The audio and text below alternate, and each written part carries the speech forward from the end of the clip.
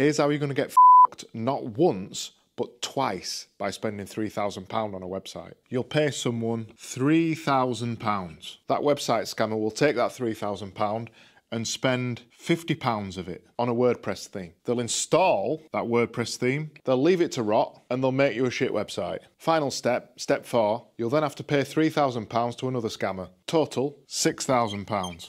And yes, it doesn't look like £6,000. To get a bespoke website that's going to look good, perform well, and more importantly, bring you leads in and make you money costs way more than £3,000. I mean, you could just go out and buy a $50 WordPress theme and install it yourself. You'd be better off. Instead of spending that £3,000 twice on 2 shitty companies, spend £6K once on one good website, a bespoke, custom-built WordPress website from somebody like me. Trust me, you won't regret it, but you will regret the £3,000 that you spend twice. If you ignore me, you'll get ripped off exactly like this. Don't come moaning to me when it happens.